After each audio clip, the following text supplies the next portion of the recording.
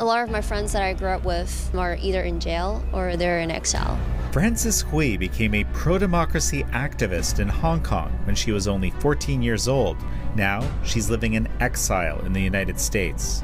While they are putting millions of Uyghur Muslims in concentration camps, they are also doing that to Tibetans when they are also putting thousands of Hong Kongers in jail. They realize none of these human rights abuses comes to any cost. And that bar for accountability keeps getting lower and lower.